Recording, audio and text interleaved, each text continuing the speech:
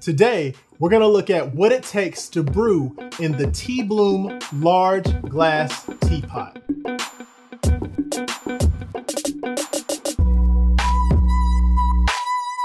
Good morning, afternoon, or evening, wherever you are in the world.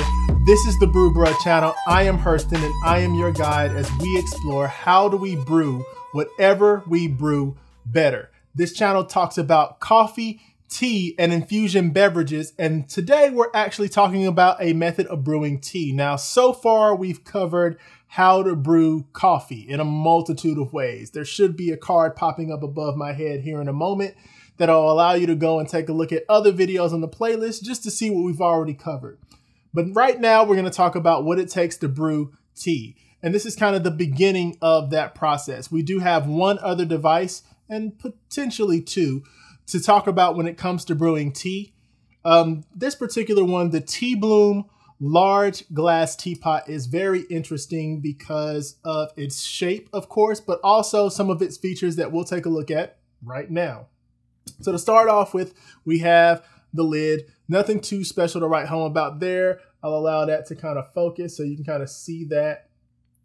This particular device has a silicone bottom for that particular lid, and that's for heat and all of the things that deal with, you know, protecting you from being burned by the steam, I would imagine, but also keeping that heat trapped inside of the actual pitcher.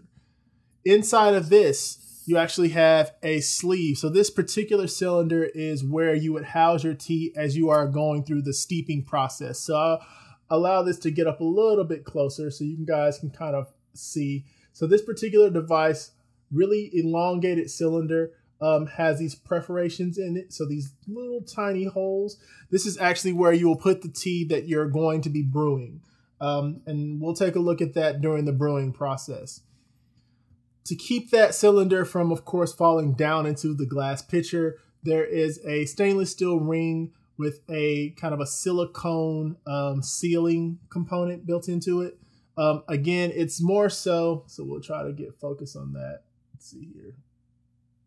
There you go. So you can see stainless steel at the top and then the silicone on the bottom. And then, of course, you have the actual glass pitcher. And again, this really is glass. So if you're planning on picking this up, you should see a link in the description below if this particular model is the one that you're interested in. But this pitcher is nice in that it actually has measurements on the side, so you can determine how much of the beverage you're actually making. And then you also have a really unique shape. So Teabloom is an interesting company that not only sells pitchers, but also works specifically with blooming teas, which we'll take a look at. It's a really interesting tea that actually comes in kind of like a little ball. And then as it brews, it actually blooms and kind of turns into a flower. So I actually have a couple of those. It's really cool to see the whole process play out.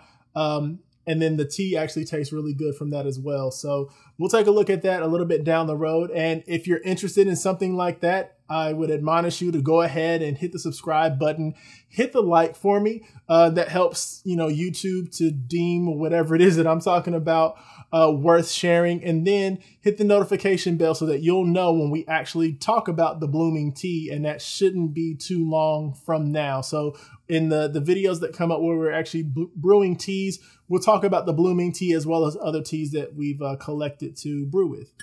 And so that's pretty much it. This is a relatively simple device. You got your actual glass teapot. You've got your ring that actually holds your inner sleeve that actually allows you to do the infusion. You slide that down in the center, and then you have your lid.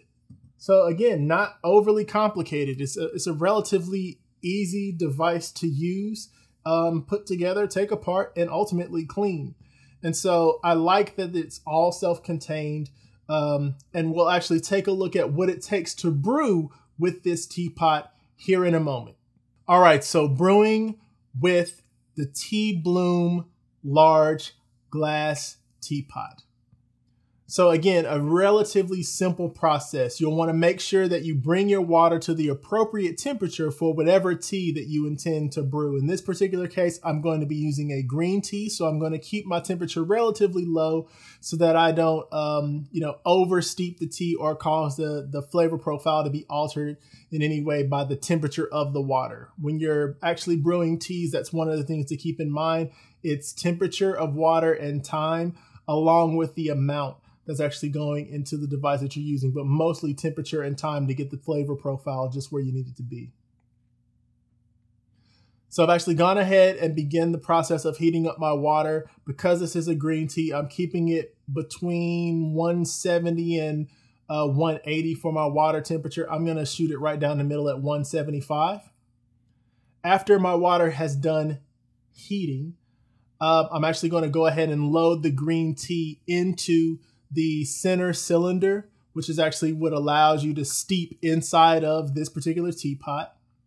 I'm not going to put a ton of green tea in there because I don't intend to drink a lot of tea today, but I do, for demonstration purposes, want there to be an adequate amount so that you can see what it takes to actually brew the tea. So once the tea is in the middle of the cylinder, I'll shake it just a little bit just to make sure that it's a little flattened. That just helps with making sure that all the leaves get involved in the steeping process. Now I'll take my gooseneck kettle, as I usually do, and begin to pour the water into the cylinder until I reach the desired amount. And I can determine what the amount is based off of the indicators on the side of the glass teapot. So now that I've got my water poured in there, the steeping process begins. For this particular tea, I'm looking at about a 2 to 3 minute window. I'm probably going to shoot more along the lines of 2 minutes and 30 seconds to 2 minutes and 45 seconds because I want there to be just enough of that flavor profile actually infused into the water, but I don't want to over steep it because with green teas, in my experience, when you over steep them, they tend to taste a little bit more bitter. And while I do like things a little bit stronger, I don't necessarily want it to be bitter. Okay, once the allotted amount of time is up, I will actually take the cylinder out of the center. There's a nice little handle at the top of the cylinder that allows me to do that pretty effortlessly. And I will place the cylinder on the side on a little saucer that I have sitting there just to, protect the table. I'll then replace the area that I took the cylinder out with the lid and then just pour my tea into my cup. All right, so that's it. It's a relatively simple process when it comes to tea. Again, you want to look at not just the amount, but you want to also look at temperature of the water and you want to look at the amount of time that you're actually steeping the tea. That's how you can control the flavor profile and make sure that it tastes the way that you intend for it to, but also allows you to maximize whatever flavors are built into the tea itself. It's going to be very important that you follow those particular rules if you want to get the proper flavor profile or the taste out of the tea that not only you're expecting, but that the company that actually packaged the tea wanted to deliver. In this case, I am using a loose leaf tea.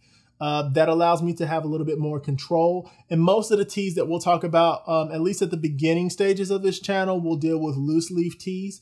But we'll also take a look at teas that are in sachets or the little packages that you would typically get out of the grocery store, because we'll actually be comparing some of those teas off of the shelf as well to see, can we get different flavor profiles out of them, maybe if we take them out of the sachet and brew them versus doing it inside of the sachet and brewing it. So we're going to test those things against each other to see if we get better results by actually taking them out of those particular packing mechanisms, and we'll see how it turns out. In the next video, we're going to take a look at a device that allows you to steep the tea in its own separate kind of containing device. So the device itself allows you to steep within it. And then once it's done steeping, or once it's finished its allotted steeping time, you'll want to take the device, put it on top of the glass, and it actually drops the tea right into the glass for you to consume. It's a very cool device. Reminds me much of the Clever Dripper, the Clever Coffee Dripper that we've reviewed a couple videos before this one. I'll actually put a card up above me so you can go and click on that and just kind of see how that particular device worked. But very similar to that in terms of the way it delivers the drink to the glass. This particular device is very cool for that. And you'll get an opportunity to see it in action. Again, another method of brewing tea that you may not have considered before because you just may not have seen it. Again, as with everything that I'm using, most of it is under around a $50 to $40 price tag. So it's relatively affordable for what it is that you're actually going to be doing with it over time. You'll see the returns on that over and over again as you brew and drink more drinks with these particular brewing methods, saving yourself quite a bit of money down the road. So this is a very great bunch of devices that won't break the bank, but that allow you to save a little bit of money over time as you brew at home or at work, wherever you're wanting to brew your particular beverage. And I hope that in this particular video, you learned one more way to brew tea in this particular case that you may or may not have known about, that you find it interesting, that you feel empowered to go and pick this device up and use it at home, and that you also feel inclined to share this with someone else as we continue to build this community. Our entire goal, as it always has been since this channel has started, is to make sure that whatever we brew better. Until next time, peace.